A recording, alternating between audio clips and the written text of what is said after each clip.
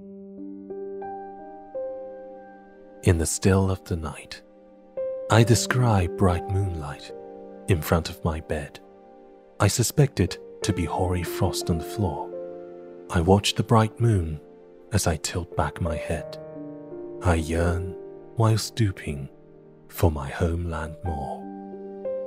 A tranquil night. A bed. I see a silver light.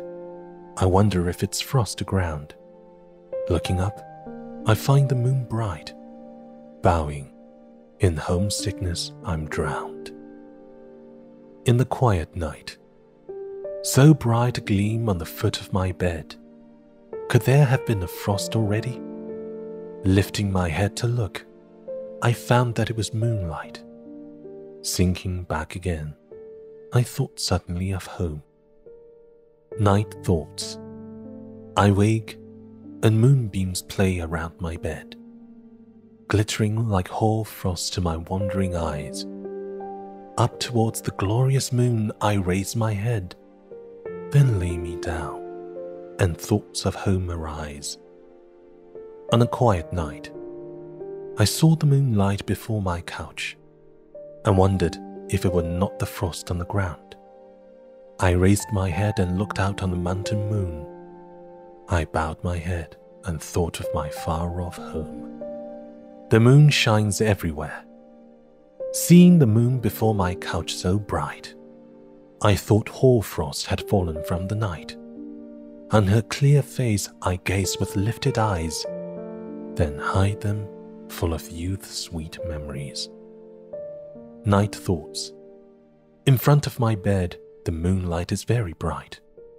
I wonder if that can be frost on the floor. I lift up my head and look at the full moon, the dazzling moon. I drop my head and think of the home of old days. Thoughts in a tranquil night. Athwart the bed, I watch the moonbeams cast a trail, so bright, so cold, so frail, that for a space it gleams like hoarfrost on the margin of my dreams. I raise my head, the splendid moon I see, then droop my head and sink to dreams of thee, my fatherland, of thee. Nostalgia. A splash of white on my bedroom floor. Hoarfrost? I raise my eyes to the moon, the same moon. As scenes long past come to mind, my eyes fall again on the splash of white, and my heart aches for home. 你好啊，我是最在乎你的英语老师英语兔。刚刚我为你朗读的是静夜思的9个英语版本。静夜思这首诗，可能你还没上小学就会背了，而且应该现在还能脱口而出。静夜思是李白远离家乡，客居扬州时写的，同时写下的还有一首诗《秋夕旅怀》。这首诗的最后一句寒悲想救国，气下谁能挥。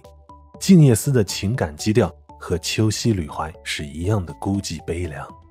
英语兔我最喜欢这些译文中的第9个版本，那你觉得上面的9个译文版本哪一个是你最喜欢的？可以在评论区留下喜欢的原因哦。好，这次就到这里，我是最在乎你的英语老师英语兔，请花几秒钟帮忙关注、点赞、转发、评论，十分感谢，我们下次再见。